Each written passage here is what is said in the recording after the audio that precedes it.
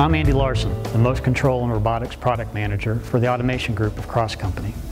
Here at Cross, we specialize in applying technology to improve machine and process performance. One of the technologies that has been of great interest to our automation customers is a new class of industrial robots produced by Universal Robots. I get asked many times, who is Universal Robots? They're a Danish company that has been in business since 2006. And they were founded with the goal of providing human-scale robotic solutions that could be affordably and easily implemented by small to medium-sized manufacturers. Currently, there are over 2,500 units in operation around the world, and it turns out that it's just not the small to medium-sized manufacturers that have implemented this technology, but folks like BMW, Bosch, Lear, VW, even Samsung. They established their distribution channel here in North America back at the beginning of 2012 and have their U.S. office located up in Long Island, New York. The other question I get asked quite frequently is, what is a force-limited or collaborative robot?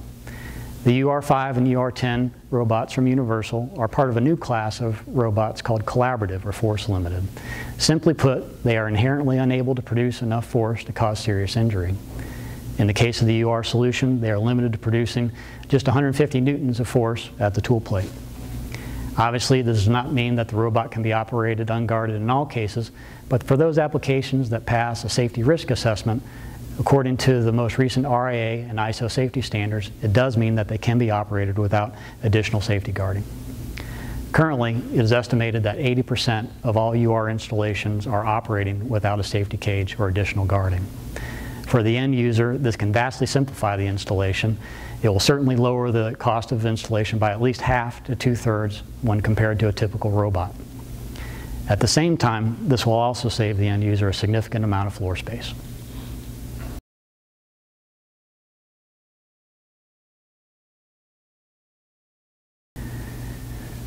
To give you a quick overview of the hardware, there are currently only two part numbers, the UR5 and the UR10. Each robot comes with the arm, the controller, the teach pendant, and the necessary cables. The UR5 has a 5 kilogram payload, the UR10, 10 kilograms. Both robots have an average speed of approximately 1 meter per second and operate off of 110 or 220 single phase power. They essentially use about the same amount of power as a couple of light bulbs. The robot arms weigh 41 pounds and 64 pounds respectively, and the controller will weigh about 25 pounds. The reach on the UR5 is roughly 33.5 inches and the UR10 51. The robots themselves are designed to be safe and portable, which would allow you to easily relocate the robot to where your production needs are at any given time, thus giving the user the ability to get the most return out of their automation investment.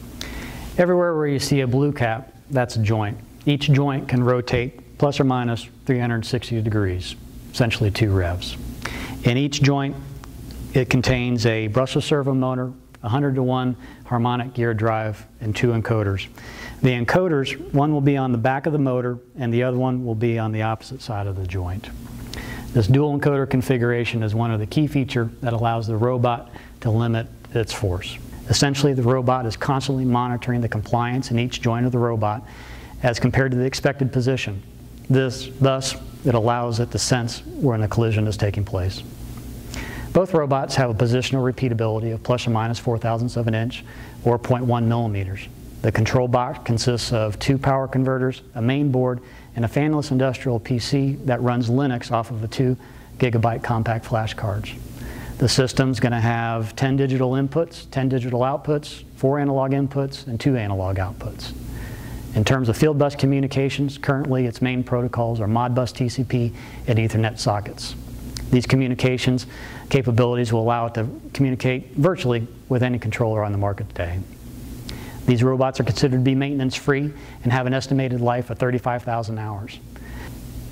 That is over 17 2,000-hour work years. For most installation, that will result in less than $2 per hour of operation. Should there ever be an issue with the robot or the controller, they have been designed to be repaired in the field. On the robot arm, if there is a joint failure, it's a matter of removing 8 to 12 bolts, disconnecting 2 electrical connectors, and reattaching a new joint.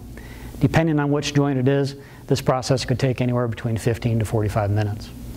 All in all, the intention of the design was to keep it simple, if there's a problem that comes up and it doesn't need to be sent back to the factory or require a specially trained technician to fix it.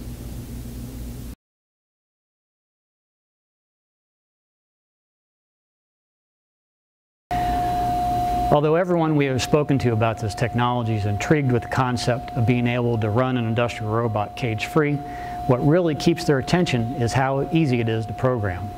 I've asked Grady Turner to come in and actually show you a simple pick-and-place application. We've shown this robot to literally hundreds of different customers, and to date, we haven't had one person that wasn't able to program a typical pick-and-place application. Literally, if someone can operate a smartphone, they can program the robot. For most applications, the programming can be done solely with the interactive teach pendant. UR's Polyscope interface allows you to program the robot to do all the things that you would typically expect from an industrial robot, like joint moves, linear moves, process moves, set up variables, create multiple coordinate systems based on application features, even set up the field bus communications, or use pre-built palletizing wizards. You can even set up multiple programming threads that allow you to monitor I/O or do other machine control while the main robot program is running. And should you ever need it, there's also a very full-featured scripting language. One of the most unique features about the UR solution is the button on the back of the teach pendant. When pressed, this switch puts the robot into a gravity-free mode that allows the robot arm to be drug into position. This is incredibly helpful when teaching the robot a new waypoint. Simply press the button and move the robot where you need it. Push the teach button on the screen and you've logged that waypoint. Should you need to fine-tune the location, you can do so via jog buttons, joint sliders, or manually modify the coordinates on the screen. The robot is so easy to program. If an end user already has their end-of-arm tooling figured out, many pick-and-place applications are typically running within 24 hours of receiving the robot.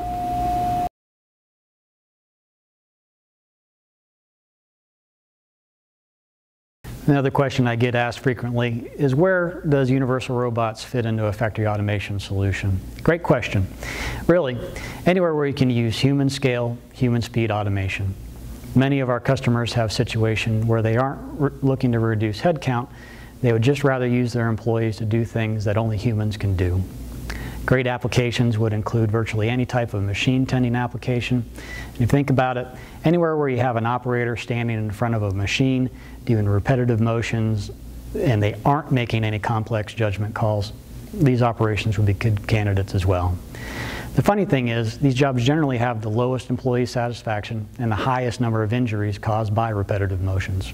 So it makes them even more attractive potentials for employers to look at. These applications include taking parts in and out of machining centers, feeding stamping machines, and part presses, even removing finished parts from a plastic molding injection machine. Others would include deburring, polishing, insertion applications for various types of threaded and non-threaded fasteners. Assembly applications are great targets, whether they're precision or not. Packaging applications would include palletizing, depalletizing, stacking, destacking. If a person is currently doing the operation, and when at full capacity, they are not the bottleneck for the manufacturing line, likely this is a good operation as well. The great news is, not only can the robot go at least as fast as the operator, but it'll always be there on time. It's extremely repeatable, and you only have to train it once. As well, it doesn't take breaks or lunch. Imagine just recouping the time lost to breaks and lunch and shift changes. For most companies, that would be immediate 12.5% increase in production. So, are there applications where you shouldn't use a UR solution? Certainly.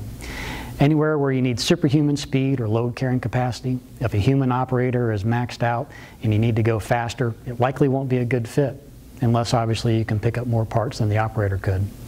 Traditional welding applications or heavy material removal application, likely not a good fit. Anywhere where you need explosion-proof solutions, such as solvent-based paint booths as well, not a good fit. Lastly, if you aren't able to use a protective boot, the UR solutions are not suitable where washdown is necessary. Pulling this all together, Universal Robots has created a new market segment in industrial robots. They aren't trying to go after the applications that are in the sweet spot for traditional robot manufacturers. They have focused their energies on creating a solution that has a low enough cost of ownership that it can be used to automate operations that would never have made good business sense before. So if you have a human scale operation that you'd like to benefit from a collaborative, easy to program, cost-effective, portable, and quick to deploy robotic solution, give us a call. We'd be glad to review the application with you, as well as the business case, and help you determine if Universal Robots would be a good fit. Thanks, and have a great day.